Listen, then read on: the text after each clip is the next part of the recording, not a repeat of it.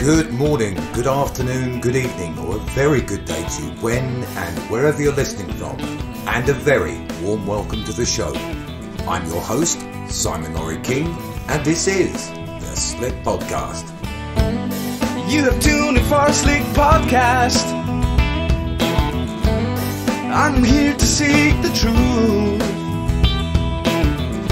Live from Scotland around the UK.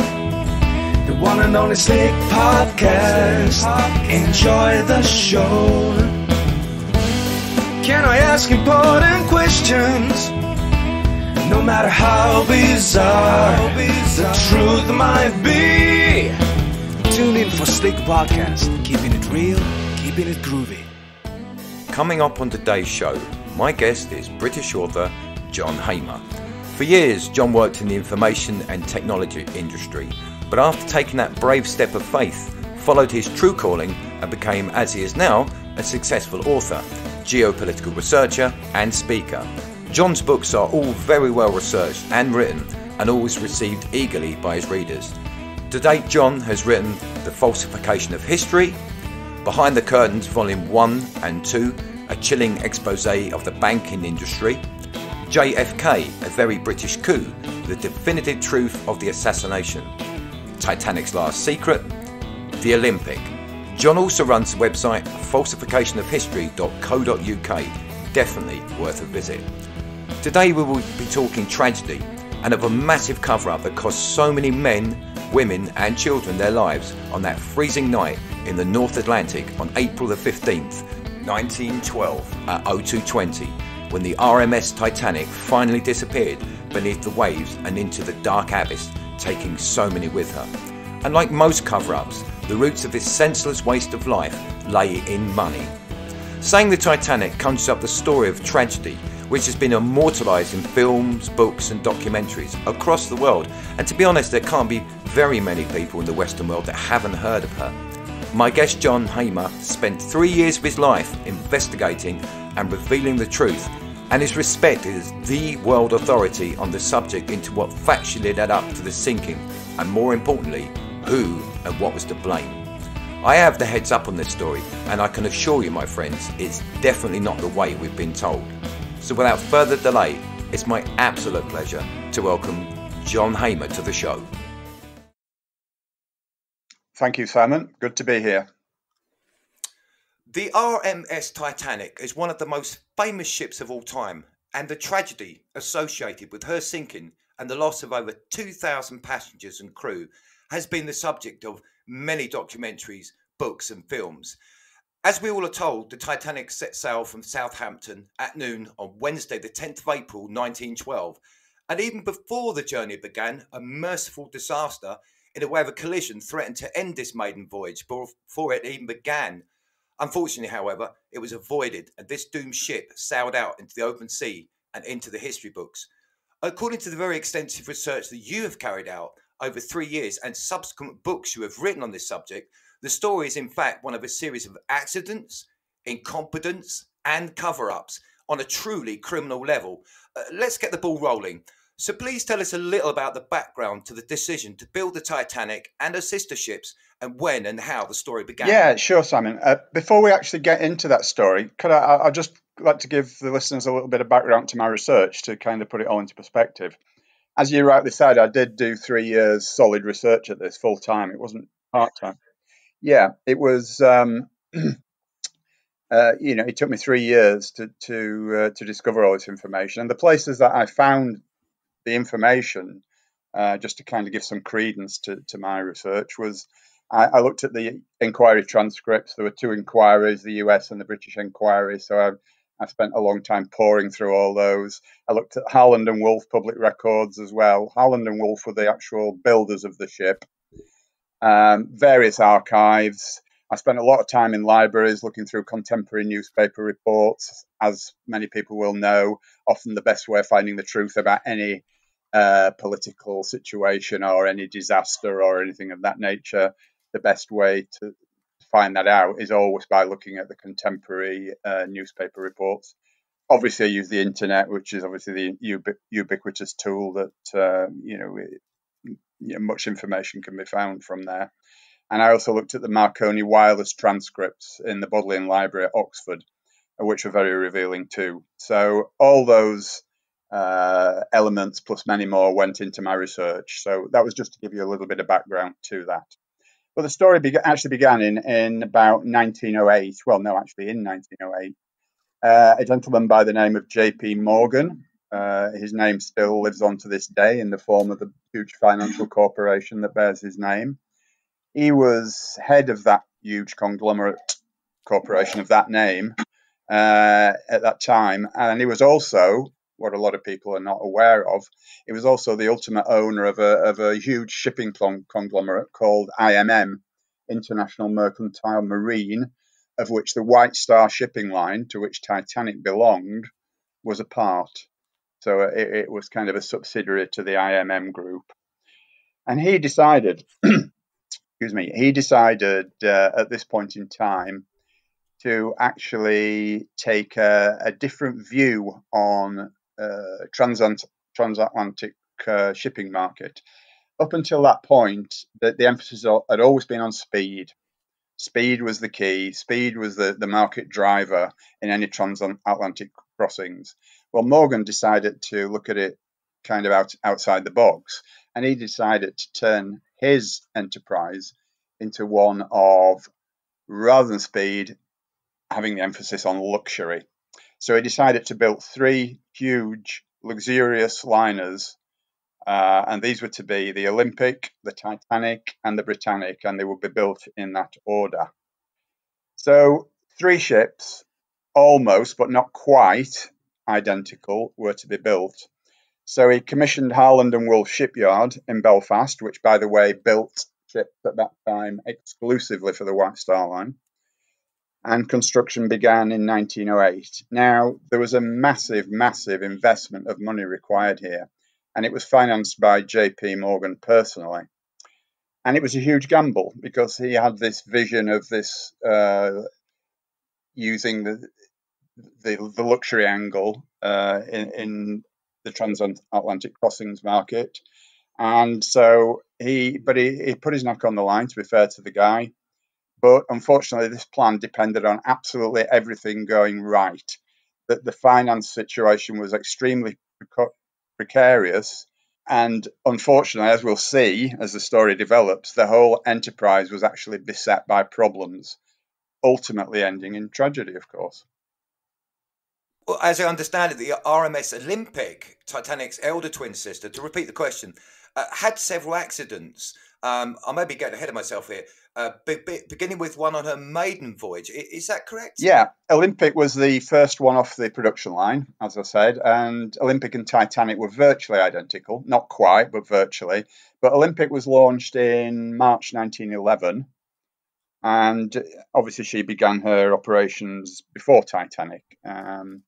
They were virtually identical, as I say, but yes, Olympic was kind of a jinxed ship right from the off. She had several serious accidents, 4, in fact, believe it or not, all before the launch of Titanic. So in other words, in the first few months of Olympic's life, there were several impediments to Morgan's grand plan, if you like. I'll just talk a little bit briefly about those accidents because as the story develops again, you will see how important these become. The first one was actually on her maiden voyage. As she entered New York Harbor, she actually collided with a tug and destroyed the tug. White Star Line was sued. Fortunately, there were no deaths or injuries, but the tug was completely destroyed. But the damage to Olympic, was minimal because obviously the relative size of the ships, there was no comparison. That was the first one. And then a few weeks later, on exiting New York Harbor, she ran over a sunken wreck at Sandy Hook whilst exiting that particular body of water, and this caused severe damage to her propellers. Now, this is a particularly important point because she returned back across the Atlantic at around half speed, but nevertheless suffered significant further vibrational damage due to the imbalance caused by the propeller damage. So 2 propellers had to be replaced, and again we will come back to that shortly.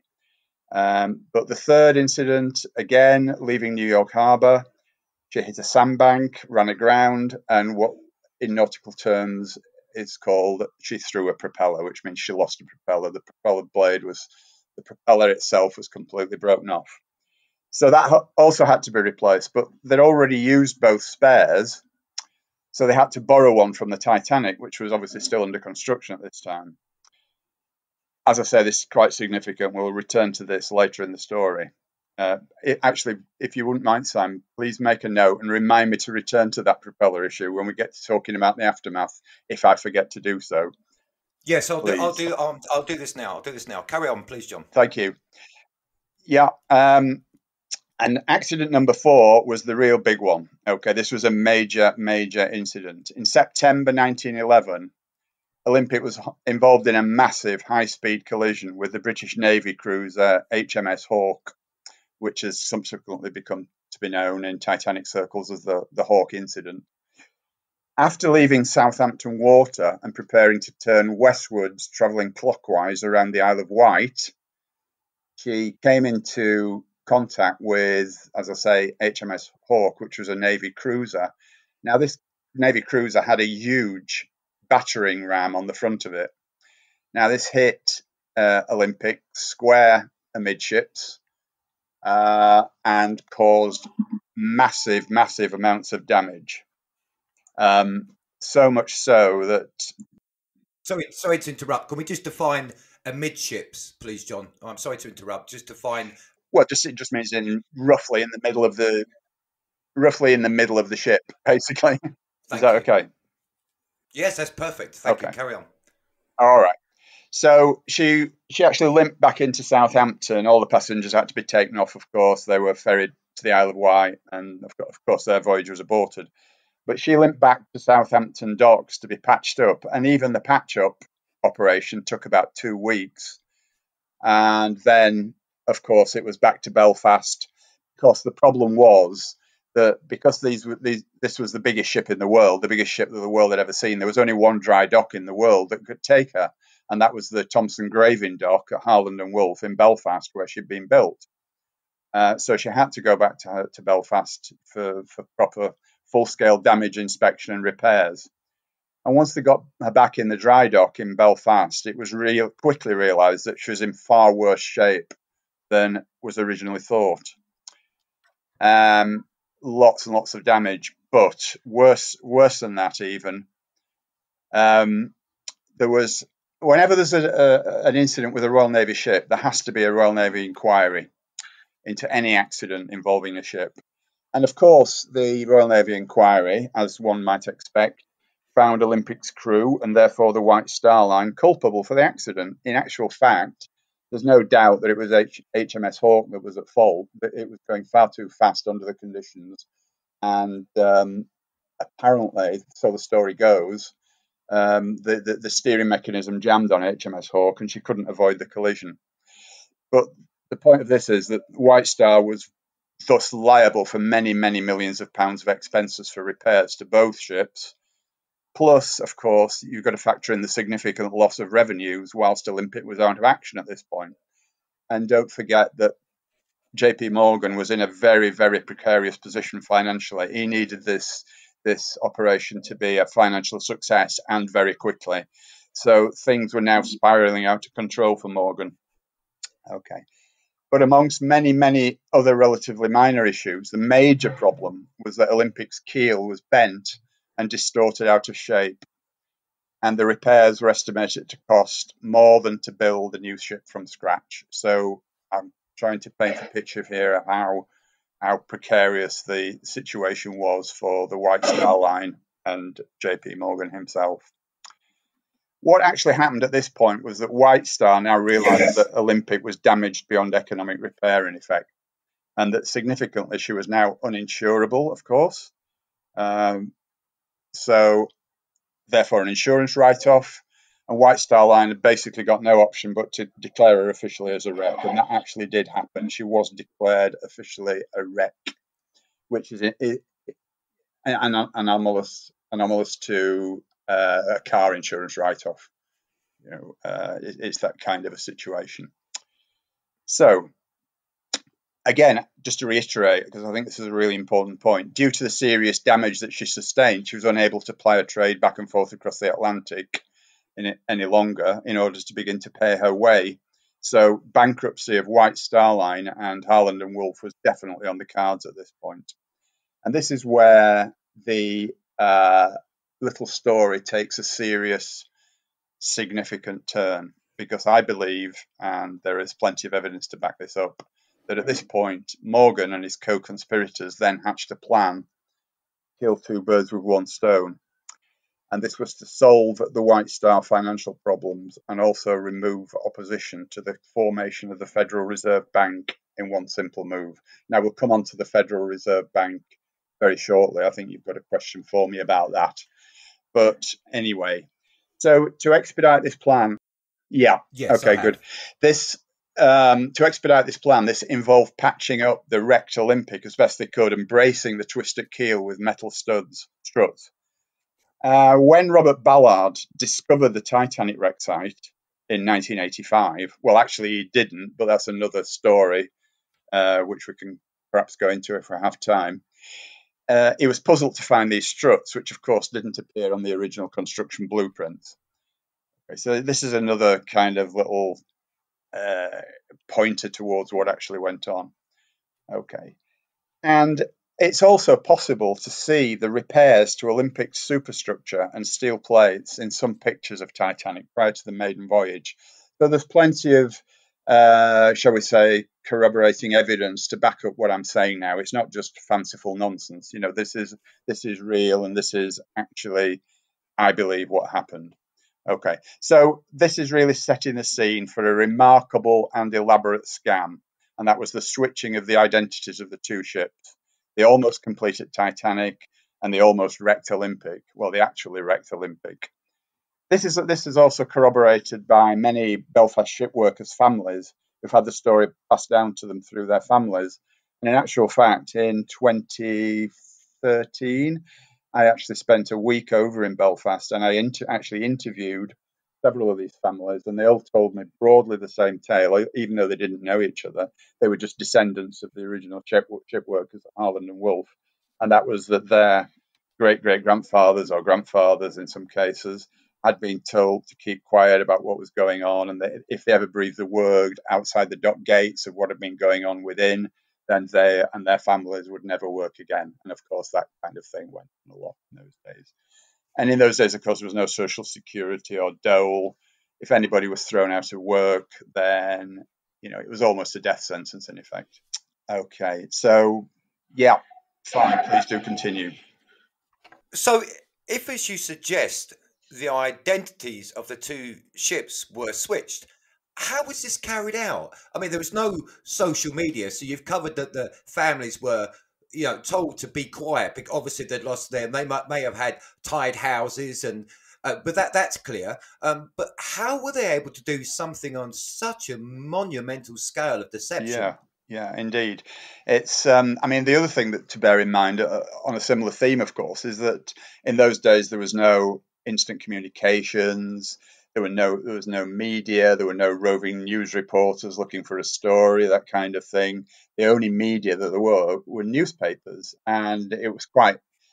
I do believe that one or two people tried to blow the whistle, if you like, but of course, the complicit mainstream news media would easily block that kind of a situation. I mean, that's another story, and I don't want to go into that too much. But okay, well, how they expedited it was after Olympic's accident with HMS Hawke, she spent many weeks in the dry dock at Belfast, and the changes were actually made piecemeal over the space of a few months. There were some slight differences in the ships. I won't go into those at this point unless you really want to know later.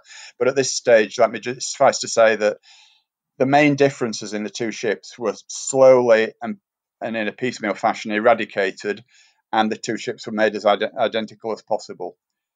You know, for a layman looking at the two ships side by side, you wouldn't be able to tell the difference. You would have to know what the differences were before you could recognize them. So it wasn't that difficult a job in that sense. All of the nameplates all of the linen, possibly unique artwork to the Titanic. Everything would have had to have been switched. That is a monumental task. Yeah, it's not as big as you might think, Simon, actually. The only things that needed changing were, I mean, the main thing obviously was the nameplates. The original names were engraved into the hull. And what happened was, instead of trying to fill it in and re-engrave it, they actually produced a steel nameplate and just simply placed it over the top of the original name. Okay, but you mentioned the linen. The linen was White Star Standard. Everything was White Star Standard. The only thing that needed changing were the lifeboats. Okay, well, it was a biggish job, obviously, but the menus were all headed with the ship's name and the letterheads. But other than that, there was nothing else. It was the final switch was made on one weekend, and it was done by a small crew of insiders. And these men were paid £100 each, by the way, which was a heck of a lot of money in those days. It was almost a year's wages. Well, in fact, it was more than a year's wages. But at the same time, they were also threatened with loss of livelihood again in the event of them spilling the beans in any way. Okay. I was just going to ask if you could relate the sequence of events from the beginning of that fateful maiden voyage. And obviously, take this wherever you need to. If I'm going too quickly, take it right back. Well, yeah, let me just backtrack slightly. Titanic was launched in December 1911 and eventually renamed the Olympic. And work continued on the original Olympic from that point, which was now Titanic, to make her seaworthy enough for one dramatic final voyage. Okay. I mean, there are so many conflicting photographs of the two in various stages of both official and unofficial changes that even so-called experts struggle to separate the two now. Of course, most photos have no dates, and if surreptitious changes were being made alongside official ones, then the conclusion has to be that the photos prove nothing at all. So, going back to your original question, on Wednesday the 10th of April 1912, the new Olympic, the Titanic rather, leaves Southampton on its maiden voyage for New York amidst huge celebrations. It called at Cherbourg in France and Queenstown in Ireland, with 2,200 passengers and crew on board. Okay, but prior to that, again, let's just backtrack a little. Any ship that is launched and wants to begin public service has to have, in those days, had to have a Board of Trade certificate of seaworthiness. And to achieve that, they had to have a trial, quite a comprehensive trial, on the open sea.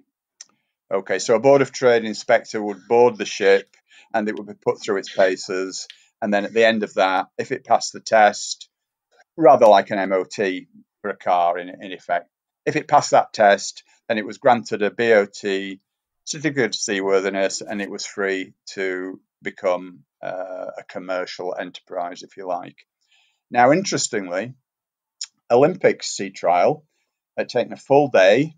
They took her out into the Irish Sea and they spent a lot of time doing all sorts of tests on her. She had a thorough, rigorous test. This was the original Olympic I'm talking about when that was launched the previous year. But strangely enough, Titanic's alleged sea trial only took place on Belfast Lough, which is not open water at all. It's an enclosed piece of water, and it lasted 2 hours. Now, I found that very strange indeed, and obviously it's not proof of anything, but I think it's highly significant circumstantially. And then, of course, it had to be taken down from Belfast to Southampton to begin its maiden voyage, and to do that they have what is called a transit crew. Now, the transit crew was responsible for the safe passage of the liner from Belfast to Southampton before the maiden voyage, and significantly, not a single crew member of that transit crew signed on for the voyage. Now, bear in mind as well, this is another element to the story, that at that time, at that point, there had been a nationwide coal strike in the UK, 6 weeks. All the all the seamen and women were out of work. They were, of course, as I said before, there was no dole, no social security, so they weren't getting paid. Their families were hungry. Now, significantly, this transit crew decided not to sign on for the maiden voyage. Now, that is highly significant in my view. But to go back to the coal strike again, lots of liners were laid up and lying empty by the day of Titanic's sailing. And the coal strike, as I say, had been ongoing for 6 weeks. And not only were seafarers desperate for work, but passengers trying to cross the Atlantic were desperate for berths on ships as well. Okay. So another little element to the story that we'll move on to now, and this is, it's a very complex story, and it's quite difficult to actually tell it in a concise manner. But I'm doing my best here, so just bear with me.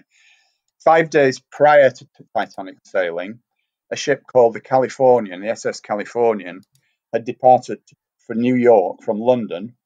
Again, as I say, in the midst of a nationwide coal strike and shortage. And this ship had no passengers, despite huge demand for transatlantic passengers, and no cargo either, except for, wait for it, 3,000 woolen sweaters and 3,000 woolen blankets. Okay, even Titanic actually sailed only half full, and not a lot of people know that. She was only half full on her maiden voyage when there was a huge demand for places. In fact, first-class passengers hoping to transfer to Titanic when they discovered that it was about to sail were only offered second-class cabins, and I just wonder if this was an attempt to keep the numbers manageable for the planned rescue operation. Because I don't believe they intended to kill everyone on Titanic. I think, the whole thing was as these things tend to happen, the best laid plans of mice and men often go awry. I think that they intended to save most people on there, but the whole thing went pear-shaped in effect. So you have a crew that have taken the alleged RMS Titanic out for seas trials. Only for 2 hours, and any of them, none of them have wanted to sign on with that ship. So it basically stinks. They know something, and also the California set sail with what amounted to rescue equipment for survivors. Is that correct? Exactly, Simon. Yeah, that's it. Yeah, sure. So. As I say, California had set sail from London 5 days before the Titanic, and on the evening of the 14th of April, which was the Sunday and the day of the disaster later that evening, Californian stopped dead in the middle of the ice field where Titanic was due to pass shortly, and just left adrift with the ice while keeping all boilers fully fired at the same time. In fact, 3 experienced transatlantic sea captains gave evidence at the American inquiry that it was not common practice to stop or even slow down in ice fields, except sometimes in extremely foggy conditions, as icebergs are extremely visible and thus avoidable even at normal cruising speeds, because this has been used as the excuse by the mainstream as to why Californian was stopped in the ice field, and that was because the ice was too thick. So that's why it stopped. But that evidence from those 3 sea captains, and it's there in black and white in the inquiry transcripts for anyone who wants to look at that, gave evidence to actually destroy that particular point. So on Sunday, the 14th of April at 11:40 p.m. local time, Titanic allegedly hits the iceberg and sinks 3 hours later, with the loss of 1,500 lives. Now, I actually question whether or not there was an iceberg at all, and I'll come on to explain a little bit more about that in a moment. But there are many stories about ice on the deck, people making jokes about, going outside to fetch a piece of ice to put in their whiskey and sodas and what have you. There are apocryphal stories about third-class passengers playing football with huge chunks of ice on the decks and generally having a fantastic time messing around with the ice. Now, that's all perfectly plausible, and my contention does not fly in the face of that, because it's a fact that at the point of the disaster, the engines were thrust abruptly into reverse. Now, this was a very, very cold night. It was below freezing. It was -2 centigrade, the air temperature outside. And there was a copious buildup of ice on all the external deck buildings, and, for example, the wireless mast, which was a huge construction and went almost the length of the ship. There was a massive buildup of ice, so thrusting the engines into reverse could have easily shaken loose a lot of ice from the rigging and the wiring. So that still fits the story. Okay, and also the other element to the disaster is the strange damage to Titanic. The steel plates that were pierced had a strange shape to them.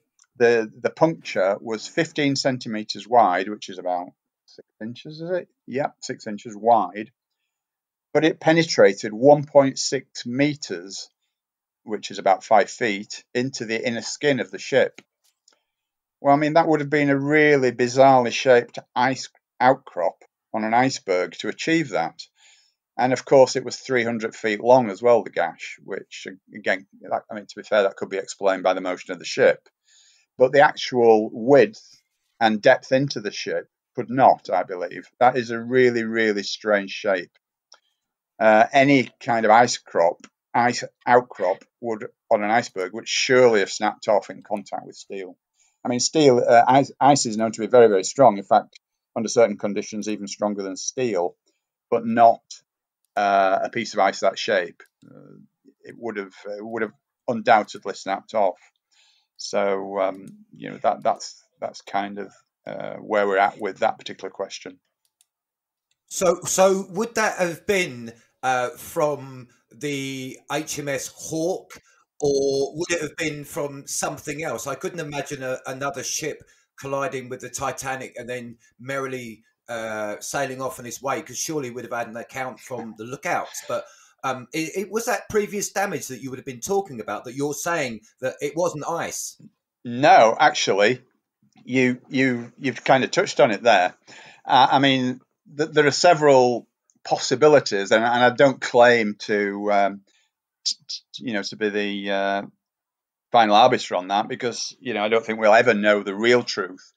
But you say that there was no ship, but there is plenty of evidence to say that there was another ship. It certainly wasn't the damage that had been done by the Hawk. Really? No, I mean, this was a completely different shape to the damage done by the Hawk. But again, I was going to come onto this later, but I might as well cover it now.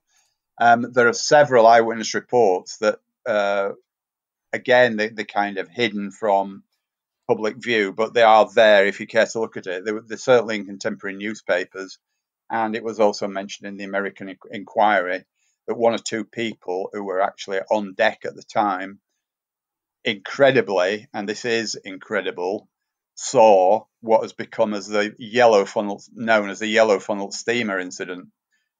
Actually, alongside Titanic, at the very moment when it allegedly hit the iceberg, was a much smaller black ship with a yellow funnel. Now, several people reported seeing this, and I take on board exactly what you say, Simon, about why would they do that, and why that everybody would have been rescued. But not only that, apparently, and again, this has all come out piecemeal, the British Navy was tracking the ship all the way across the Atlantic. There were several other ships in the vicinity. There is, again, in the American Inquiry, there is an affidavit that was read out by a Canadian passenger on another ship, whose name escapes me for the moment. My brain isn't what it was. And he said that the ship that he was on, and this was a doctor, a very eminent, well-respected guy who had no reason to lie. He said that the ship he was on, he was stood on the deck, and they sailed right past the sinking Titanic within about literally less than a quarter of a mile. He said, and they were so near you could actually look down on the lifeboats. He said, and the ship never stopped; it just went on sailing past. And again, all this information is in my book. And by the way, my book contains far, far, far more information than I'm ever going to be able to impart in a session such as this, Simon. So, it's very important to note that what I'm giving is just a very, very broad outline. I can appreciate that. Can I ask you about some of the obviously carry on the trail of thought you are, but can I ask you about some of the passengers on board, especially?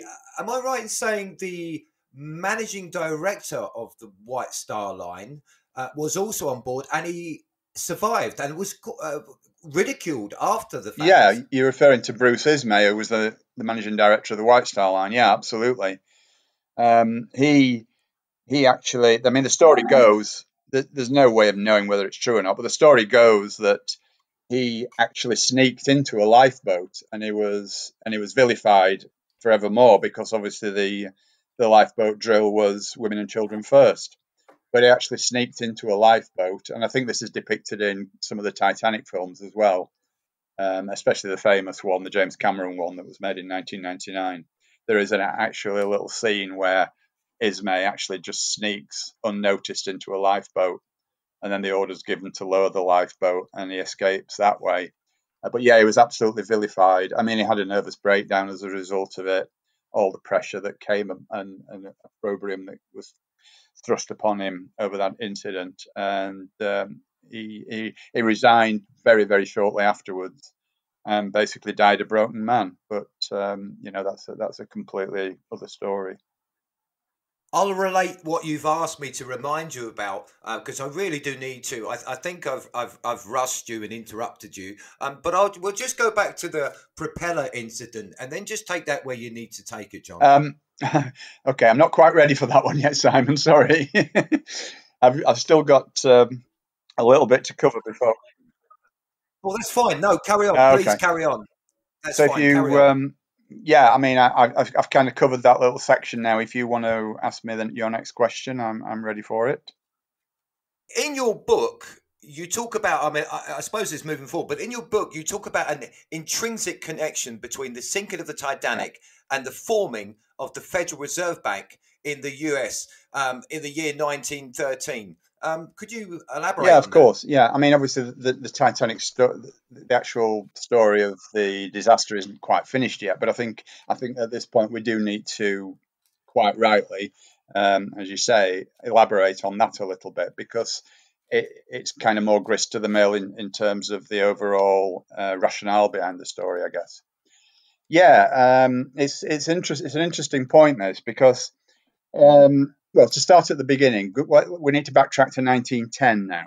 In 1910, 7 prominent financiers representing various different financial interests in America met incognito on an island called Jekyll Island off the coast of Georgia in the USA, not Georgia, Russia, to hatch a plan to usurp the power to create money from the American government. Okay, the result of this was to be the Federal Reserve Bank, which is the equivalent to the Bank of England in the UK. It's a central bank.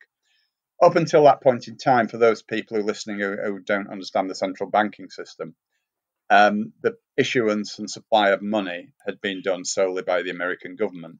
But what this plan was to do, it was, as I said, it was to usurp that power to create money by a group of private financiers. And again, as an aside, all central banks are private banks. They are not, as we are led to believe deceptively, governmental controlled. Even the Bank of England is a privately owned institution with shareholders, which, by the way, are kept secret.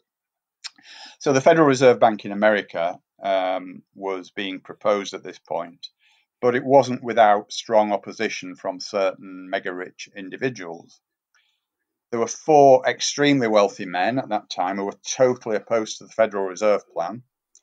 And these were, to name them, John Jacob Astor, of the famous Astor family, Benjamin Guggenheim, a gentleman by the name of Isidor Straus, and another one by the name of Charles Lindbergh. Now, this wasn't the famous flyer who was the first man to fly solo across the Atlantic.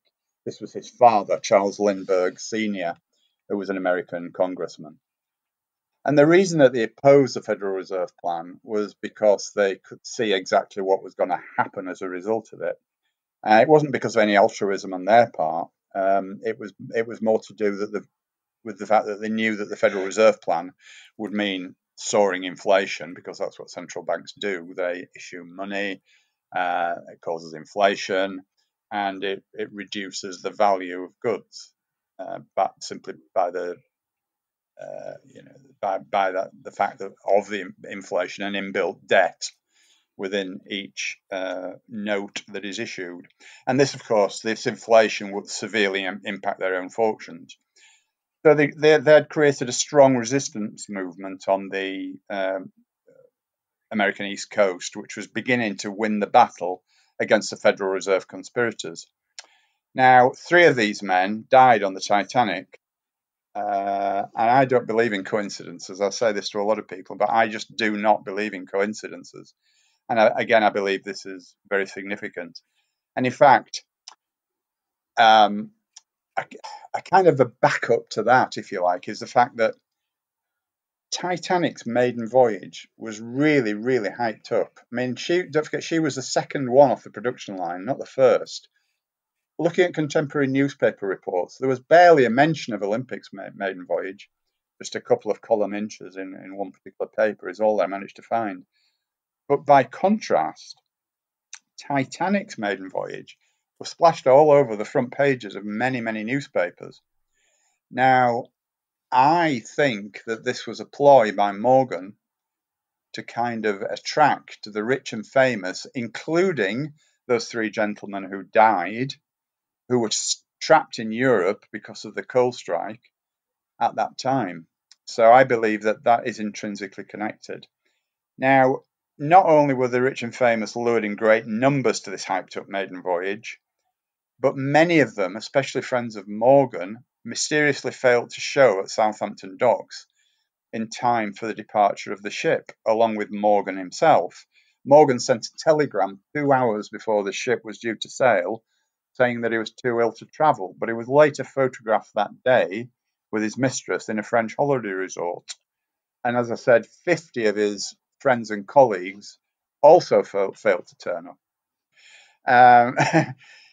I mean, so is this perhaps how he lured Astor, Guggenheim and Strauss on board, by personal invite and by booking a passage for himself? I mean, we'll never know the real truth behind it all, but it's possibly comparable to the famous biblical story about King Herod luring his rivals to parties, then leaving the party, barring the doors and setting the place ablaze. Kind of an anomalous to that. So it's all very interesting. There were a lot of rich and famous, as you say, that died on the Titanic. I mean, the owner of Macy's, yes. I believe, the most was it John Astor, the richest man in America at the time. There was lots of people. It does. No, that was Isidor Strauss.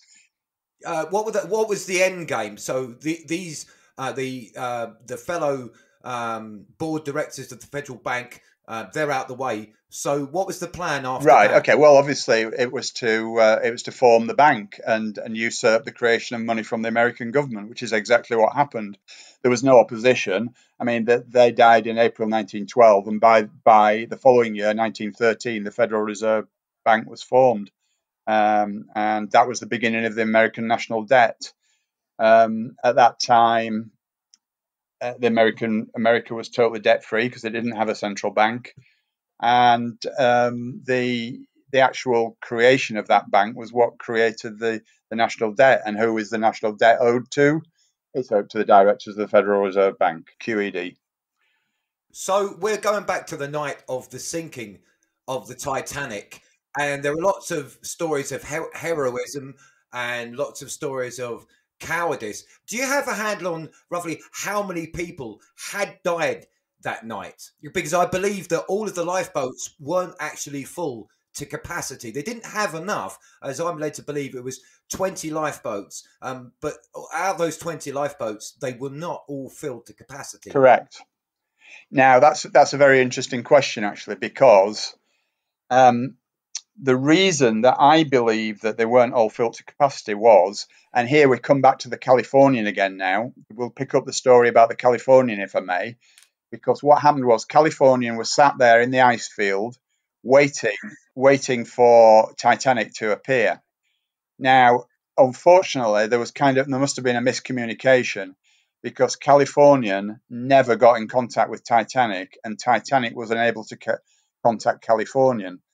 Now, by the time Titanic arrived in the ice field, it was kind of 11:30 p.m. in the evening, and unfortunately, the Californian's wireless operator must not have been told what to expect because it shut down the wireless and gone to bed. So the ship was in complete radio silence. So Titanic couldn't contact them, and they obviously couldn't contact Titanic because the wireless was shut down. So, oh gosh, I've lost the thread. What I was talking about now. So yeah, just repeat the question you asked me before. Sorry, Simon, to stumble here. Sorry, it was to do with the capacity That of was the it. lifeboats Yes. carried upon the RMS Titanic and them not being full to capacity. So, okay, I believe that the plot was for, of which only certain senior personnel were involved, both on the Californian and on the Titanic. I believe that the Titanic, the Titanic captain and his senior officers were expecting the Californian. In fact, several passengers said afterwards that they'd been told by White Star Line staff that the Californian was on its way to pick them up, which is very interesting because the two ships hadn't been in communication at this point. In fact, they never were in communication at any point ever. So that was quite interesting. But I believe, as I said, it was the intention to save most of the passengers, but just allow a select few to become victims to cover up the disposal of the Federal Reserve conspirators. But I believe what was happening was, now, Captain Smith of the Titanic had spotted a ship not too far away, which he believed was the Californian. Okay, but in actual fact, it wasn't, because the Californian was in the wrong place. It wasn't where it was expected to be, and neither was Titanic. So there was a miscarriage of communications. And of course, in those days, communication wasn't easy like it is now. So it's quite understandable that kind of a mix-up could occur. But what the ship that Smith had seen that he believed was Californian, and this is why he sent, was actually a seal hunting ship called the Samson. I'll come back to that in a minute.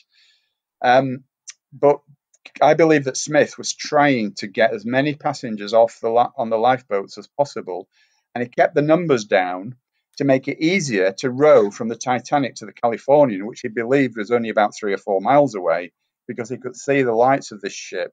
But try as he might, he couldn't get in communication with it, so he couldn't confirm it was the Californian, so he just assumed it was. And that's what the lifeboats were doing. They just took a few passengers to make them lighter, so he could make the return trip and back several times more quickly than trying to do it full. And I believe that what was going on. Okay. So I also, just to sort of continue with the story a little bit, I also believe that Stanley Lord, who was captain of the Californian, as I say, he was in on the plot. But I think that, and by the way, the Californian was part of the Red Star Line, which was also owned by J.P. Morgan. Coincidence? Well, maybe. But the reason that Lord had been chosen for this particular job, I believe, was that several years previously, he'd undertaken an exercise, a military exercise, where he'd successfully evacuated 2,000 people from a ship in under an hour. So it was obviously the perfect man for the job. So yeah, I think, as I said, the idea was that Californian would be standing by, complete with 3,000 blankets and sweaters to pick up most of the survivors. Yeah, and also the fact that Californian had been told to expect white rockets from Titanic, but she actually sent up coloured rockets. Now let's go back to the Samson, the seal hunting ship. The captain of the Samson came forward about a year later and confessed that that was his ship that was there. He never admitted to it at that point because what they were doing was illegal and he didn't want to be held accountable. Now, the Samson had sent out its little rowing boats onto all the different ice floes so that all the personnel there could capture the seals, do all that good stuff with clubbing the seals to death so they could, gather their fur, which was very valuable, of course. And in order to call back the rowing boats, the Samson was actually sending up white rockets. So, but Titanic actually only ever sent up coloured rockets. So she sent up red, white, and blue rockets. So there was lots and lots of confusion going on here. Some of it deliberate, some of it unintentional. And as we know, the best laid plans of mice and men often go awry. And I think this is exactly what was happening here. The confusion was massive. Okay. So, yeah. So was Captain Smith in on this? I'm guessing he was. In your opinion, was it? Did he have the wherewithal to know? Absolutely. Really? Yeah. I mean, I think he had to be. Yeah. I mean, he would have been in on it, as was several senior members of the crew. But I think other than that, probably everyone else was kept in the dark. Obviously, with these situations, the fewer people that know about it, the easier it is to cover it up. And I think that was probably the methodology at work there, Simon. Would Bruce Ismay, would he have done? Yes, absolutely. But of course, he believed that the Californian was going to rescue everyone. They didn't expect a disaster on that scale at all. They thought that they could sink the ship, claim the insurance, and get away with it because obviously the ship was worthless at this point. So it was basically an elaborate insurance scam, as well as I say, killing two birds with one stone and getting rid of the Federal Reserve conspirators. Because J.P. Morgan was intrinsically involved in the Federal Reserve formation, and he actually became one of the owners of the Federal Reserve after the event. So it was very much in his interest to facilitate this total scam. So the fourth ship, to my understanding, in this story, which we're only just touching on at the moment, and please feel free to go any direction you want. The fourth ship, to my understanding, was the Carpathia. Correct. Could you talk a little bit about the Carpathia? Yeah, sure. I mean, the Carpathia was very interesting, actually. For those who don't know, the Carpathia was the ship that eventually picked up all Titanic survivors from the lifeboats. And a little aside, actually, at this point, a lifeboat was actually seen, and again, it's another anomaly to the official story, which is perhaps inexplicable, but I'll tell a little story anyway. As well as all Titanic's lifeboats, there was another lifeboat there as well that was of a different colour and design to those of Titanic. Now, this is kind of more evidence for there being another ship, i.e. the yellow-funnelled black ship that I mentioned previously. That's another possibility that lifeboat had been dislodged from that ship in the event of whatever it was doing next to Titanic, holing her or whatever, whether it was kind of an icebreaker or equipped with some kind of a tin opener contraption on the side of it. I have no idea, but it's an interesting anomaly. But yes, to get back to the Carpathia, again, the Carpathia is interesting because it was allegedly the nearest ship to the Titanic, but we know that is absolutely not the case whatsoever. We know that there was the yellow funnel ship there. We know that there was the other ship that the Canadian doctor had been on. We know that there were British warships tracking Titanic very closely. So, but allegedly Carpathia was the nearest ship, and she picked up all the survivors around three hours after the ship foundered. 705 in total. But Carpathia was, and I honestly can't explain this at all. I have no plausible theory about this at all. But Carpathia had recently been fitted out almost like a hospital ship. Although it had passengers and it was on its way from America to Europe, it was fitted out like a hospital ship, and it had got 7 doctors on board, which is pretty weird. So yeah, it's a very strange anomaly, the Carpathia, but it was that ship that picked up all the survivors, and took them back to New York. So after the disaster, again, try not to get too far ahead because obviously it's definitely relevant. How was this explained? How was J.P. Morgan, if he was ever in the dock, and Ismay? I understand that Smith allegedly, air quotes, didn't survive. How did these people answer for the tragedy, which we've all been sold in the history books? How did they get away? Well, with there was, as I said, there were two inquiries.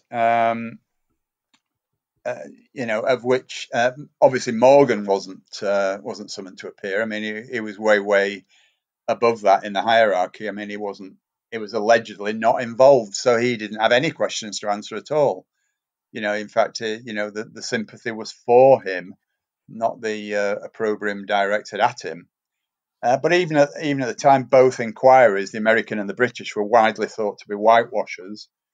There were no witnesses. For example, there were no witnesses called from the passenger contingent call, except at the British inquiry, the Gordon family of the famous gin company.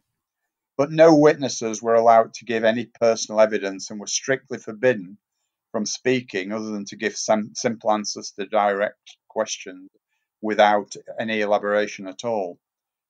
And in fact, when Captain Lord of the California was questioned by the press when they eventually got back to dry land, Lord said, and I quote, "I am not allowed to give out state secrets. You will have to ask those in the office," which again I feel is a fairly significant quote. As I say, don't get me wrong on this. I don't claim to have the definitive answer. All I do have is an alternative to the official story, but which doesn't necessarily cover every single possible outcome. I don't claim to have this absolutely sewn up and 100% put to bed as to what exactly did happen. All I can do, and all anyone can ever do, is kind of contradict the official story with known facts. And that is exactly what I'm doing. I'm not providing an alternative solution other than what is my own possible speculation, which may or may not be wildly inaccurate. But it's just a case of really putting forward a different version of events that the facts that I've discovered have painted. What would you think would be the most damning piece of evidence, apart from which is becoming more apparent, the switch with Olympic clearly points out that this is not as we've been told? There are so many. Oh yeah, I mean there are so many different minor bits of evidence. I think I probably told you most of the major ones, but there are so many other minor ones that are covered in my book totally. But for example, there's the propeller situation, which I mentioned, where Olympic had 2 propellers replaced, and then it had to pinch one from Titanic before she was built. When you look at pictures of the wreck of Titanic, the propeller, the starboard propeller, which was replaced by Titanic's propeller, has the number 401 stamped on it. Now, 401 was Titanic's build number, and so the Olympic had Titanic's starboard propeller put onto it, and there are actually photographs of the propeller down on the bottom of the seabed with the number 401 on it, which again, it's kind of circumstantial evidence, but it's another element to it. I can't actually put my hand on my heart and say this particular thing or that particular thing is the most compelling, because there's just so much. I mean, there's a mountain of the stuff, and I think I've given a lot already, but there are several more bits still to come if we can continue. We'll just we'll be right back after this break. Hi, this is Jazz. If you can sing along with our jingle at the Slick podcast, you could win an exclusive SLK hoodie or zoodie. The jingle is on our Facebook page and on YouTube. Download, sing along, and put a link to your performance on the Slick Podcast Facebook page. All entries, of course, must be real and groovy. And a winner will be chosen in July by Mike and Jared from the Conflict Radio podcast. Good luck. And we're back. My guest joining me today is author John Hamer. John, please continue.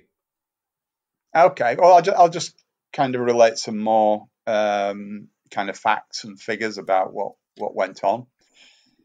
After the disaster, and when the surviving crew members arrived back in England 2 weeks after the disaster, they were all illegally detained overnight in a holding pen in Plymouth Docks in a damp shed without access to legal or union representation, and they were coerced into signing a document that they all believed was the Official Secrets Act. And they were kept against their will, as I said, overnight. Again, why would they do this? If this was a genuine kind of incident, a genuine accident, all that would have been totally unnecessary. And to go back to the iceberg situation, did she really hit an iceberg? I mean, there were only actually 5 known eyewitnesses to the iceberg. One of them was Murdoch, the first officer. There were the 2 lookouts in the crow's nest, the helmsman, and one other ordinary seaman. Now, significantly, Murdoch allegedly committed suicide in the aftermath of the collision, leaving the only witnesses 4 working-class men. Now, how easy would it have been to keep them quiet through threats to their and their families' future livelihoods, as we mentioned before in the earlier bit of the talk? In fact, there were 6 significant deaths. Captain Smith, allegedly, Chief Officer Wild, First Officer Murdoch. They were the 3 most senior officers, all of whom I suspect to have been privy to the plan. Okay, Guggenheim, Strauss, and Astor, as I've already said. There's no real eyewitness evidence of what happened to them at all. According to the official legend, none of them attempted to escape for some bizarre reason. Captain Smith allegedly decided to go down with his ship. Murdoch allegedly shot himself. Why? Guggenheim allegedly, and this is another apocryphal tale, his quote was, "We're dressed up in our best and prepared to go down like gentlemen." I mean, why would anybody just give up their lives in that way? That's a really strange thing, but nobody seems to question it. And Astor apparently just walked away from a lifeboat, never to be seen again, after being denied access with his wife. And we're told that Strauss and his wife retired to their stateroom to await death together peacefully. All very highly romantic and melodramatic stuff, not to mention very convenient. But it's highly significant to me that Guggenheim, Astor, and Strauss were all well known to be opponents of the Federal Reserve System, and significantly, they were also the most well known of the victims. Very few, significantly, of whom were first-class passengers. So basically, Morgan got his insurance payout afterwards, and the Federal Reserve came to pass the following year with little to no resistance. Going back to Captain Smith briefly, what I've read, he wasn't exactly without blemish on his record as far as accidents Correct. go. I mean, I think this is highly significant as well, Simon. I'm glad you raised that point, because I wondered actually if Smith had been coerced into doing this, because again, not a lot of people know this, but this was going to be Smith's final voyage anyway. He was due to retire. Now, was he coerced into going along with this plan because of his appalling track record of safety? He'd been involved in so many accidents. I mean, he was captain of the Olympic when all these accidents occurred before Titanic was launched. The 4 accidents that we talked about right at the very beginning. He was captain of the Olympic. And his whole career up to that point had been a catalogue of disasters and incidents and accidents.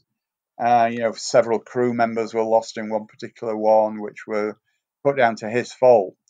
Now, significantly, insurance companies often would not insure ships where captains had been involved in accidents that was deemed to be their fault. Now, this is what didn't just happen once in Smith's case. It happened several times. So again, it's all very highly suspicious.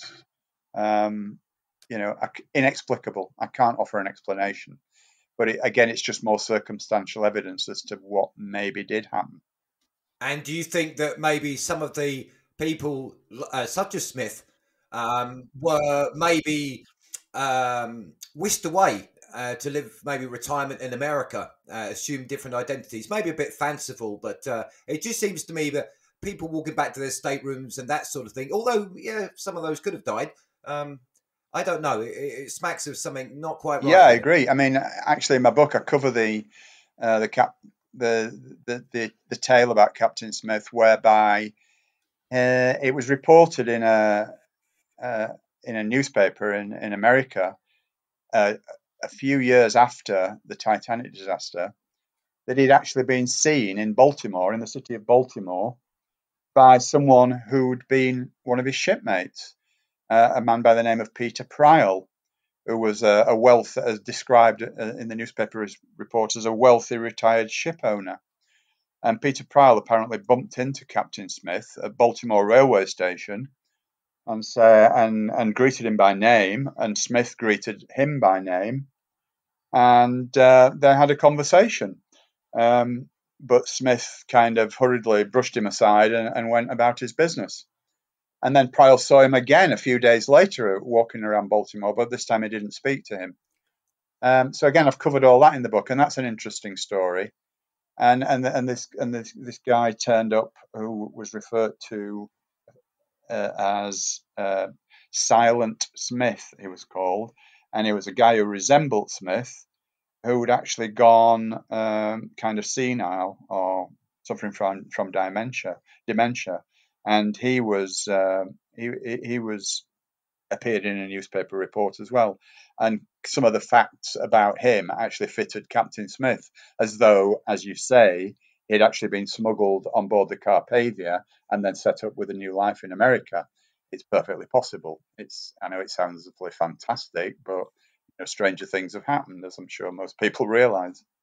Well, one of those I could relate to, again, allegedly, was the space shuttle disaster where, unfortunately, the astronauts lost their lives, but all of their twins still survive. And some people say, well, they weren't twins. That is actually them. That's the analogy I would draw. I mean, people can look that up if they want.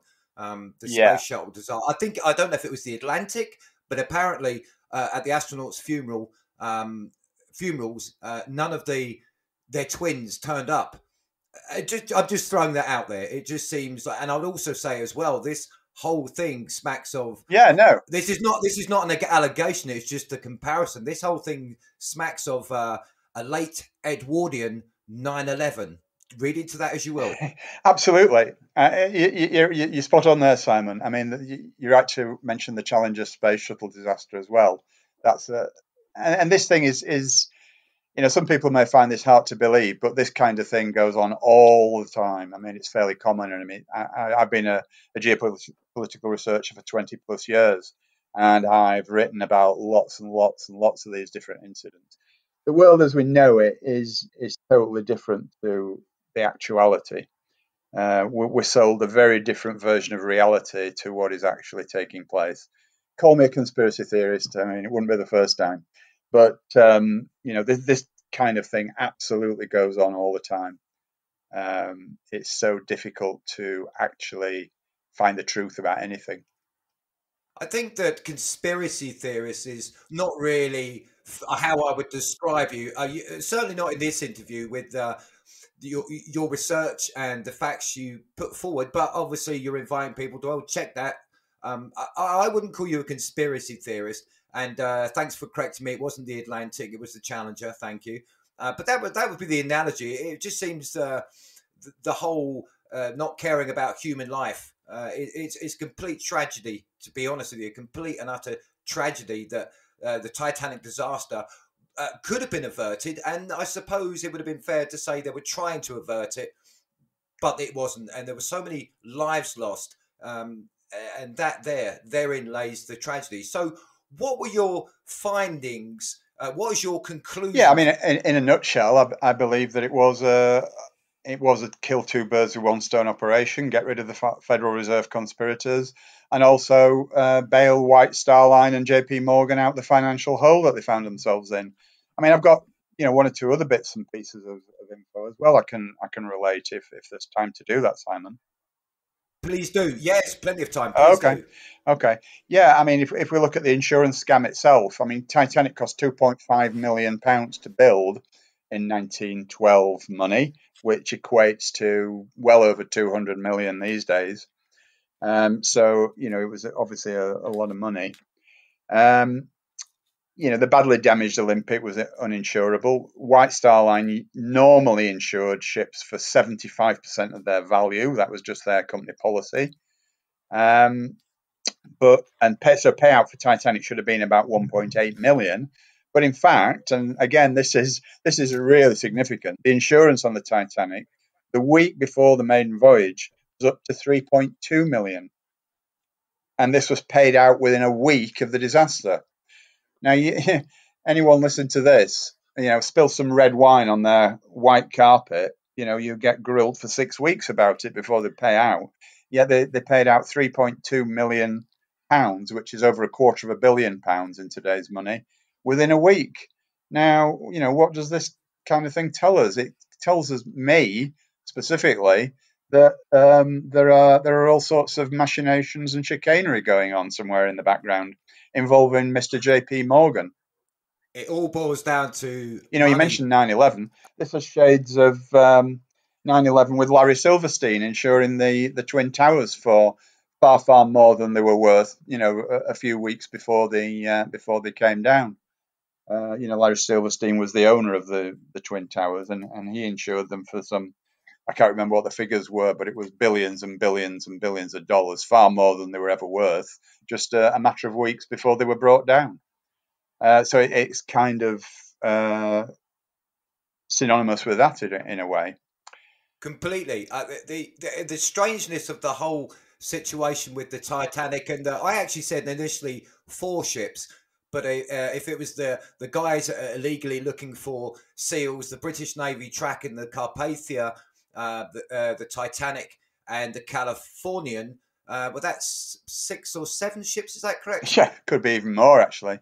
You've got your Titanic, Carpathia, Californian, the Samson, the Canadian ship whose name escapes me, where the guy, claimed that he was looking down on the Titanic lifeboats. Then at least 3 British Navy ships, so that's about 8, I think. Yeah, but who knows? I mean, there could even have been more than that. It's just the whole thing is a mystery. It's a real mystery. Yeah, to say nothing of the ship or whatever it was that hit the Titanic allegedly, because that is intriguing in itself. Yes, of course. I just can't quite get my head around that. That's very, very strange. Very strange. That's just ensuring the job is done and done where they think they should do it with everything set in place. But it didn't work. I mean, I think another element to it all, Simon, is the British government. It was definitely covered up by the British government as well, and probably the American government too. I believe that it was impossible that this could have happened without the collusion of the British government. I think that the situation was that the Liberal government of the day, the Prime Minister at the time was H.H. Asquith. He knew that if White Star and Holland and Wolff tanked, which they would have done, but for this incident, there would have been massive political repercussions. I estimate that there would have been at least 25 to 30,000 people out of work, plus many dependent industries. And the Liberals had a very tenuous majority at that time, and I don't think they would have got re-elected. So I think that was a big incentive for the British government to actually expedite a cover-up. But I think equally and possibly more importantly, they had an agreement with Morgan. Again, let me backtrack to 1908 just for a second. It was illegal at that time for any foreign businessman to own a British shipping line. Okay, so that's an interesting point in itself as well. So there must have been some kind of bribery or brown envelope situation going on there. Otherwise, Morgan wouldn't have been able to buy the White Star Line. But I believe that Morgan agreed with the British government upon, as a condition of his taking over White Star Line, that any White Star Line ship could be requisitioned as troop carriers in the event of war being declared. Now, the British government knew that there was a kind of an arms build-up in Europe at this point, because it was just before the First World War, obviously. And I think that they wanted to use the White Star Line ships as troop carriers in the event of the war. So they also knew that if they had bankrupted, if White Star and Allen and Wolff had been bankrupted, that Morgan was the main creditor of the White Star Line anyway, under a different guise, and he would have been able to requisition his ships, and so they would lose their troop ships. So again, that's another important point. It was also a very common scam in those days. So I was going to say, on paper then, the British Navy were not liable for the incident, which now you've said Captain Smith was involved in skippering the Olympic. So on paper, the British Navy were, if the word was, not liable. They had their money from the insurance, but maybe an underhanded agreement that, don't worry, we can work this out, and here's the plan. Yes, that about sums it up. Yeah, it was also, Simon, a common scam, common insurance scam in those days to switch ships' identities. So again, that's another pointer in favour of this this situation. And I'll just tell you another little important fact. I'm sorry that I seem to be jumping around all over the place here, but it's just as things occur to me here. There was a seaman by the name of Louis Klein, who was Austro-Hungarian, and his name has been, he was actually meant to be a witness at the American inquiry. I've got the transcript of the American inquiry, so I know that this is the case. But his name has somehow been expunged from the crew list. Now, I can't imagine why, but you might be able to guess when I tell you what I'm going to tell you. First of all, he could speak no English, but he did shout warnings to the lookouts, presumably in English or maybe in broken English. And because he was on the deck at the time of the alleged iceberg. Okay. Because even if the Titanic didn't hit an iceberg, which I suspect to be the case, I think it was deliberately steered towards one to create an impression of that. And Louis Klein shouted warnings to the lookout. And he went to the bridge as well to tell them. And incredibly, and this is his testimony, when he went to the bridge, there was no one there on the bridge. This is at the time of the incident. I mean, it's just amazing, really. Apart from an officer who he believed was Murdoch, who was lying motionless, smelling extremely strongly of drink, on a bench at the back of the bridge. So on arrival at New York on Carpathia, Klein, this foreign seaman, was placed under house arrest and subpoenaed to appear at the American inquiry, but he actually escaped and failed to show. But nevertheless, his written testimony was translated from German and submitted to the inquiry. And I think the listeners will find it interesting to hear his testimony. It's quite short, so I'll just read it out. Okay. There was a ball following a banquet of some kind going on down below when I went up on watch at 9:30 o'clock. And the captain and the officers were there with many passengers. After the party, the stewards sent the champagne and wines that were left over to the crew. I know that many of them were drunk. A passenger standing at the rail saw something dead ahead, or maybe a little to the starboard. Look, quick, see the hill over there. I saw it was a big iceberg and ran for the bridge. The third officer was coming towards me and yelled at me to ask me what the matter was. I couldn't stop to answer, I was too excited. I ran up to the spar with the crow's nest on it and shouted to the lookout I knew was up there to give the alarm. Not a word did I hear, so I started up the spar. It was less than a minute after I left the promenade deck that I got to the top of the spar and found the lookouts fast asleep. I rang the alarm bell myself. Signed, Louis Klein. Now, make of that what you will. that was actually entered into the transcript of the US inquiry. So it's not made up. You know, whether the guy made it up or not is another question, but the actual reporting of it was not made up. So all very strange. I think if a film of the story that you've just related was made of all the incompetence, the underhandedness, that would gross far more money than, what's that guy? Leonardo DiCaprio? Far more money than that. That is far more interesting. And tragic, obviously, and tragic. This foreign seaman, was his testimony, well, obviously it wasn't, testimony taken seriously? I mean, was it put forth in the inquiries to, you know, well, I can't say I'm surprised, but really... It was read out. His testimony was read out to the US inquiry. That's, that's unbelievable. That. Have you anything else to add? Yeah, I mean, interesting you mentioned the film. I'll just tell you a little story. I'll try and keep it brief. But in about 2014, I was contacted by an American lady, and she left a message on my voicemail. And she said, "Hi, John, I've just seen your Titanic presentation on YouTube. It's very interesting. I'm a film director in Hollywood, and I'd like you to come over, spend a few weeks with me, and we'll try and tout your story around to a few film producers that I know," which I duly did. And I met one or two Hollywood film producers. I stayed in her fantastic ranch for 2 weeks over there. And we had an interesting 2 weeks going around various different film producers in Hollywood. But of course, because of the controversial nature of it, obviously none of them wanted to take it up. But I do agree with you that it would make a far better story than the actual real one. So anyway, that was just a little aside.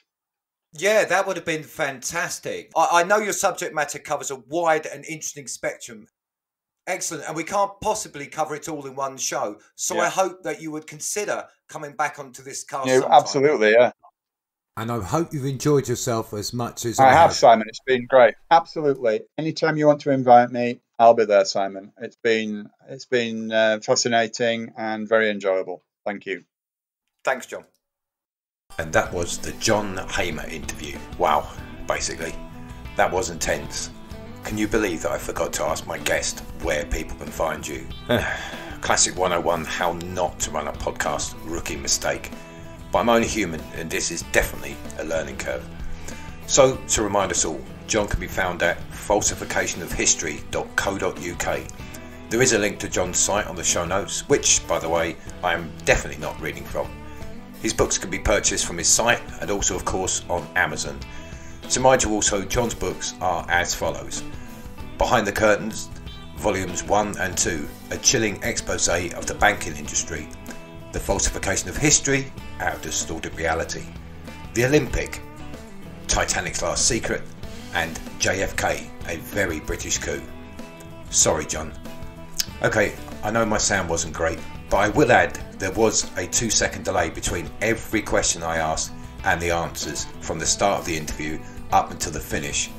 But I've spent 6 hours editing this cast because I really didn't want to lose it, so hopefully you can't tell. John was exceptionally interesting and patient, and I really enjoyed his company. I sincerely hope he comes back onto the show. As I know, if you forgive the pun, it's only the tip of the iceberg. I've really enjoyed making this cast, and I hope you've enjoyed listening. I definitely appreciate you stopping by and taking the time out of your day, as it absolutely would not be the same without you.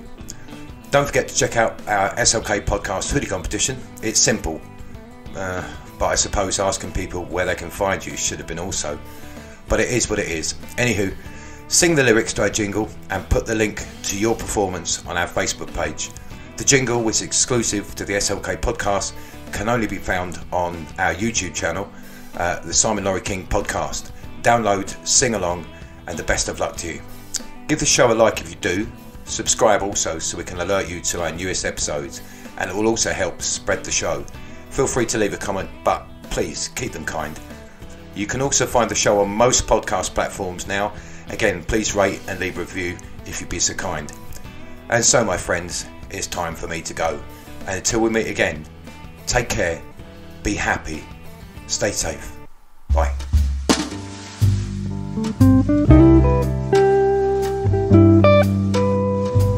Slick Podcast. Keeping it real and always keeping it groovy.